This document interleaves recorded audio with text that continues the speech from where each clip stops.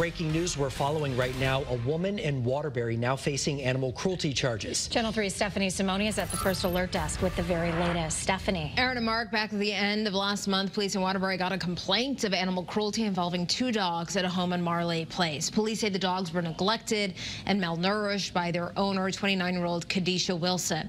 Police also say the dogs had been left in a car with unsanitary conditions. They were eventually found and taken into proper care. Now, police tell us they obtained a warrant and they arrested her. She now faces 2 counts of animal cruelty. On the First Alert Desk, I'm Stephanie Simone, Channel 3 Eyewitness News. Stephanie.